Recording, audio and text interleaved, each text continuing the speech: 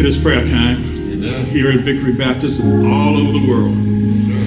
Our most gracious and loving Heavenly Father, again this morning we say thank you. Thank you. Thank you for blessing us, Heavenly Father.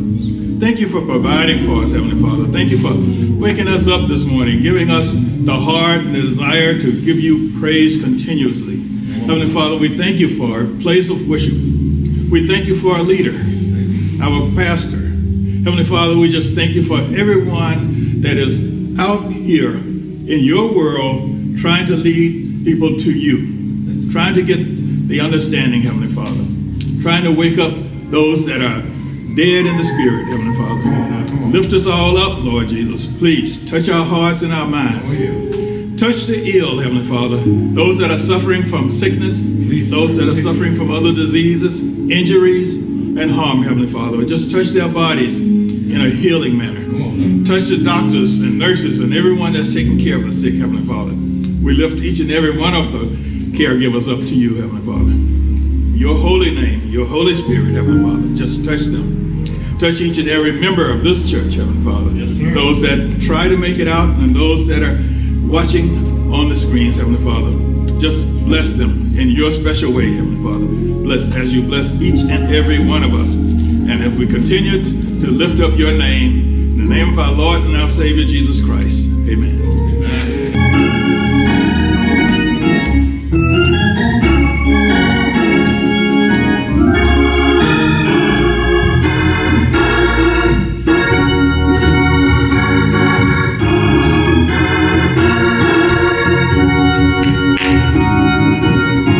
I love to call on the name of Jesus.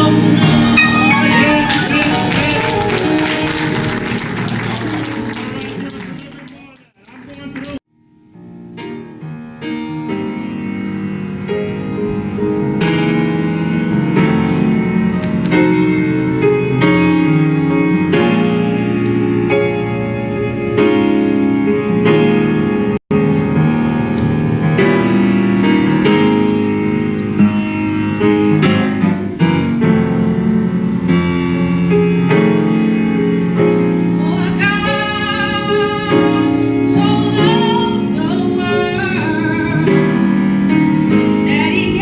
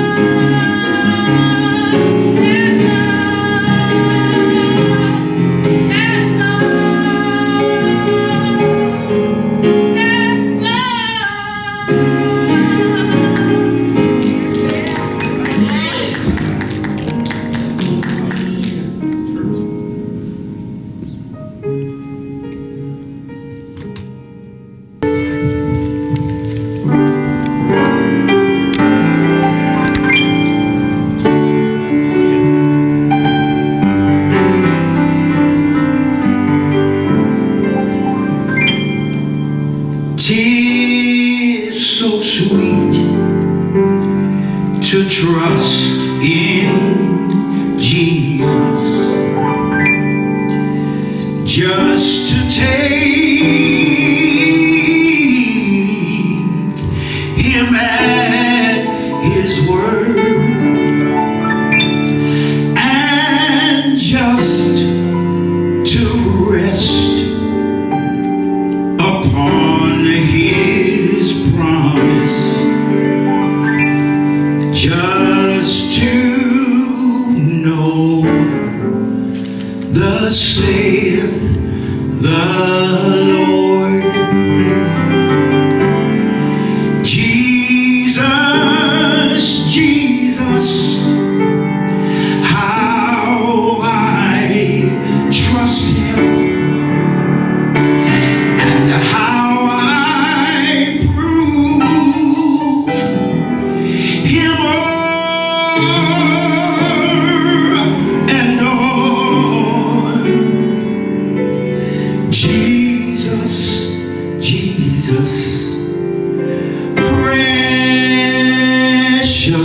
Jesus, oh, for grace to trust him the more. Jesus, Jesus, how I trust him,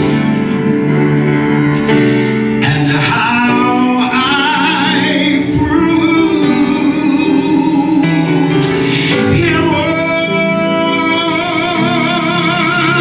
and o'er. Jesus,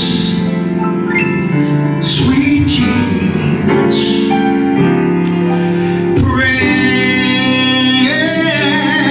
precious Jesus,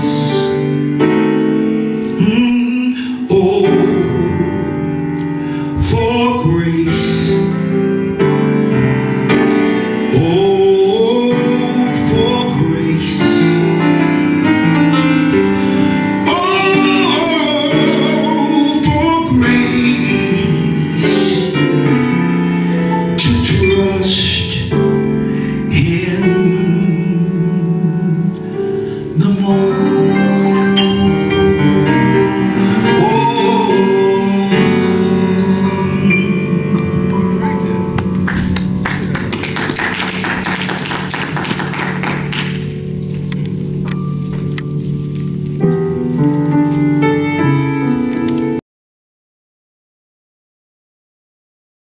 Jesus, in the Genesis or the beginning of his ministry,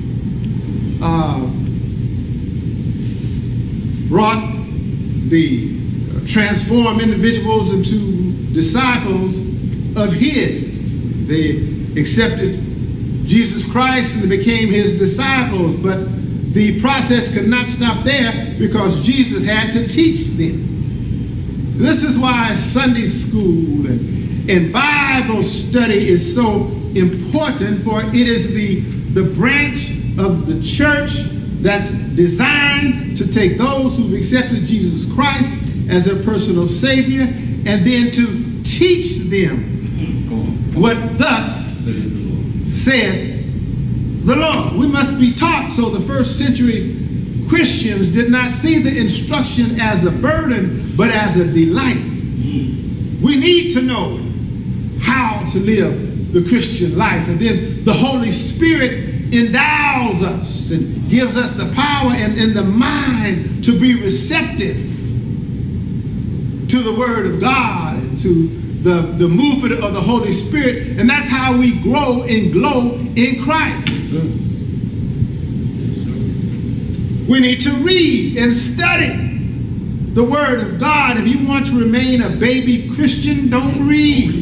I'm not talking about the internet where somebody wrote. Read the Bible. Let the Holy Ghost guide you, and then subject yourself to instruction. Those who have dedicated their lives to Scripture, to interpretation of Scripture, and to a life of following the Lord. One must subject themselves. So the disciples had the benefit of Jesus.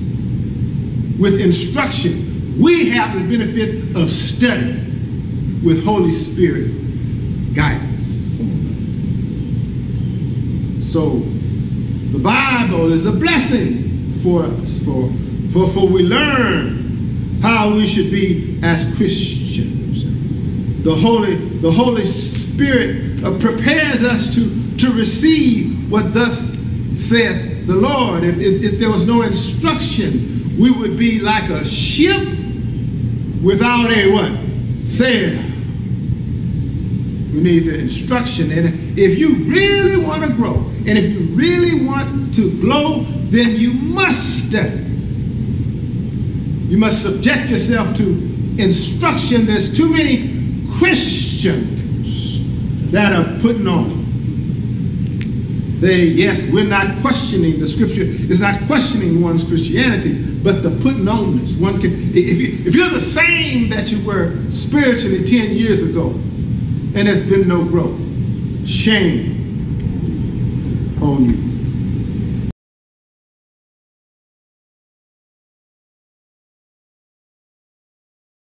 From Job 38, the first chapter 38, the first 4 verses. Then the Lord spoke to Job. Right. Now that's not Job, y'all. That's Job. Out of the storm, he said, "Who is this that obscures my plan?" Kind of undermining, disregarding, or overlooking, or shade my plans with words, but you have no knowledge. Since you have challenged me, brace yourself like a man. Get your clothes tied tight, like the wrestler. We're getting ready to rumble here. Mm-hmm. I will question you, and you shall answer me. You've been asking a lot of questions. Now it's my time to respond, the Lord said. I want you to put your finger on that word, Lord. Yahweh. We're going to come back to that before we end. It's Yahweh. Yahweh. See, the Lord, that's the title. But Yahweh is his name. Put your finger on that. We're going to come back to it. And then God says to Job, where were you? Mm-hmm. You have so many questions. You think you got some answers? Where were you when I laid the foundation of the earth? Tell me if you understand. We're going to talk to you. We already almost finished the sermon. Mm-hmm. We're going to talk to you about where were you? Come on now. Where were you? Where were you? When I came upon this passage, verse 4, where were you when I laid the earth's foundation? Tell me if you understand. I was puzzled and perplexed in reading this scripture in isolation. Where were you? So therefore, in order for Yahweh, or the name, the title, the Lord, would ask Job this question, there must have been some response or some verbiage or some rhetoric that Job was saying prior to God asking him, well, where were you when I laid the foundation of this earth? Where were you? And God spoke out of the thunder, the loud noise, and the thunder of God spoke to Job. Said, who is this who obscures my plan? You're questioning God's judgment, and you're overlooking looking the reality of who I am, and you are obscuring my plans. You're talking about some things that are outside of your range of understanding. When we go back to chapter 29, 30, and 31, we find that Job begins to question God regarding his malady. And those who have read Job remember that Job was very wealthy. He lost all of his wealth. God let Satan kind of have his way to a point with Job.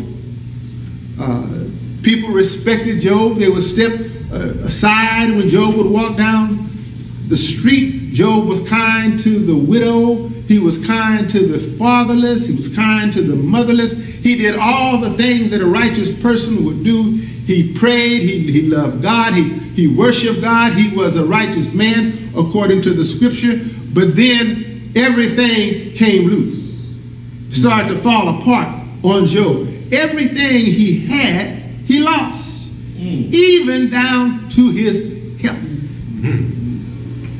So there must be a reason Job is saying. There must be a reason that my life is topsy-turvy, and it's beyond my understanding, because I've done everything I should do, even down to the young women. Me being an old man, I didn't even look at them. I didn't lust them. I controlled my eyes. I controlled my emotions, and now I'm going through this.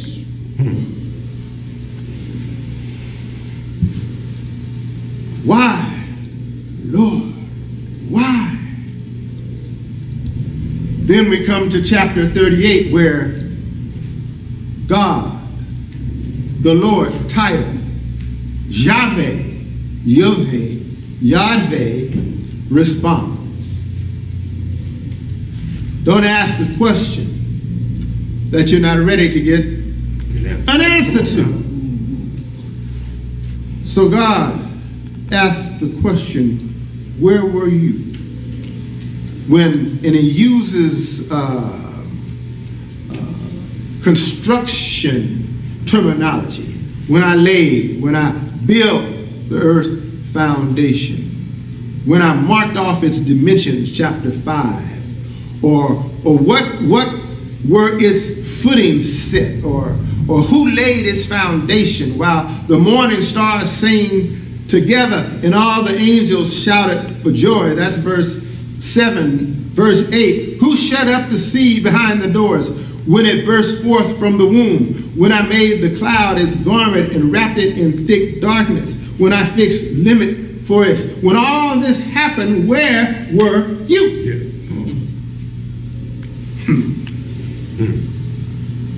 Job found himself in a pickle when he's talking to Yahweh.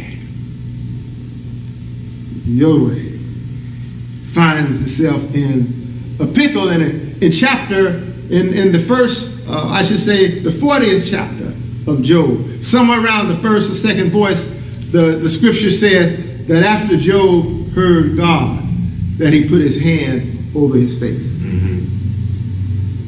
Because he realized that he was not there. He does not know how the earth was formed or laid the foundation thereof. So there's some things, Job, you must understand in life that you may not know. But you should know that God is real. Come on. The question is not answered in Job, why good folks suffer. You can look from, I believe it's chapter 1 to chapter 42. There's no passage that explains to us in detail why good suffer. All that we can be assured of when we read the book of Job is God has it all in his hands. And we are the created.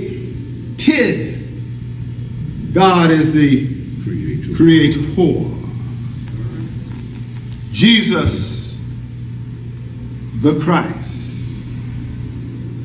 Now, I mentioned earlier that we would go back to that word, Lord, because the Jews had a problem with calling on God by name. They didn't call him Yahweh, Yodveh. 7,000 times in Scripture, he's referred to as God. But what is the nature of this God that we find in the Scripture? Well, when you look at the word Yahweh or Yahweh, most ancient writings say Yahweh. Some refer to it as Yahweh, but actually it's Yahweh, because you have the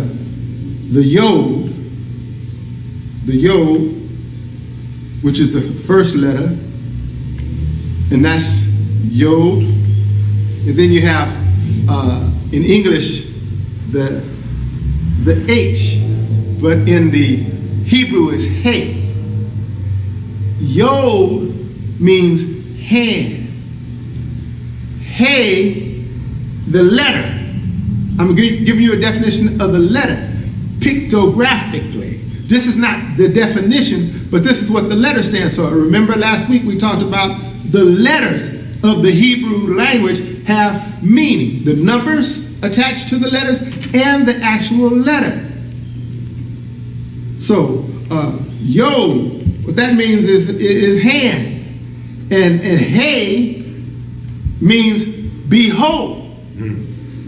And Vav, which looks like that, Vav means hard nail or metal nail. And then the last letter is Have or Hey, and that means behold. So when you look at the words there, Brother Xerox, you look at the letters, then you see the first letter, Yod, hand. Hey, behold. Vav, nail. Hey, behold. So when you translate and put it all together, we see behold the hands and behold the nail. Come on. Behold the hands and behold the nail prints. So when we look at that word from that perspective, that Yahweh means behold the hands and behold the nails. We cannot help but see the messianic prophecy that this pictures Jesus on the cross, where the nails were in his hand. Y'all don't hear what I'm saying? Yes. The nail was in his hand. Yeah. Behold the nail. Yes. Behold the hand. Yeah. So Job, you have to understand that you may be going through something right now, but when we even mention the name of Yahweh, then we are talking about the prophecy, the messianic prophecy to come, that one day Jesus will come and wipe away all of our tears. Jesus will come and redeem us from all of our problems. Jesus will come and make the crooked ways straight. All praise to the Lord. All praise to Yahweh. And then let me tell you something else. The title today was, where were you? But I have another question to ask you. Were you there? Were you there when they crucified my Lord? Were you there when they pierced him in the side? Were you there when they put him in a borrowed tomb? Were you there when he stayed in the grave all day Friday? Were you there when he stayed in the grave all day Saturday? Everybody thought everything was fine, but early Sunday, were you there when he rose from the dead with all power in heaven and earth in his hands? God bless you, Yahweh. God bless you, Yahweh. redemption. Yes, sir. The hands and the nails. The cost will be paid on Calvary. Yes, the sir. cost will be paid on Calvary. But it doesn't stop there. It says one of these days in Revelations, that same Yahweh will wipe away all tears from our eyes. I don't know about you, but sometimes the words pass my comprehension. I can't pick up the words through the vocabulary. Can't always find it in the dictionary. But all I can say is reach back to Lake Providence years ago and say, he's all right. He's all right. He's all right. He's all right. Bless his name. All right. Yeah. Yeah. Yeah. I can say with a brand new meaning, at last indeed, my Savior bled, and did my sovereign die? Would he devote the sacred heart for such a worm as I? I don't know about you, but at the cross, where I first saw the light and the burden of my heart turned away, it was there, my face, I received my sight, and guess what now?